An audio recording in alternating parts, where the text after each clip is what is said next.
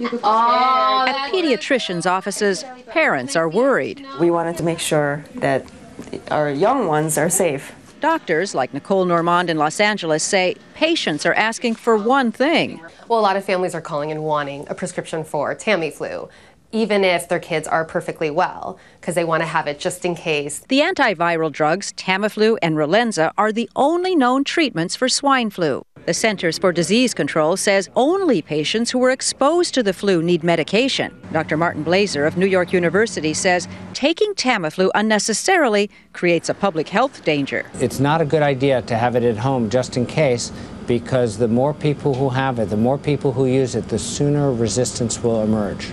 But some who can't get the drugs from a doctor are turning to the internet. Online pharmacy direct response marketing says sales of Tamiflu have spiked 800% in the last week. Access RX reports a 62% increase in sales. To buy Tamiflu in a pharmacy, you need a prescription. Online, you may not.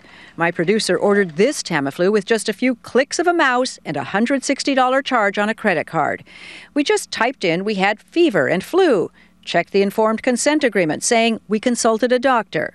An online doctor supposedly reviewed our order and approved our purchase. But no one called or even emailed with questions. A few days later, we have the Tamiflu in hand. The CDC says websites like this one are falsely claiming their medicines prevent swine flu. And reselling Tamiflu, like this posting on Craigslist, is illegal.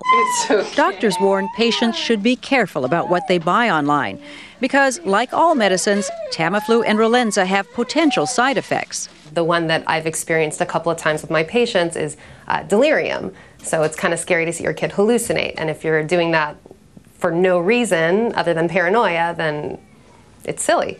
That's why most doctors are refusing to prescribe the drugs unless a patient is sick. Hattie Kauffman, CBS News, Los Angeles.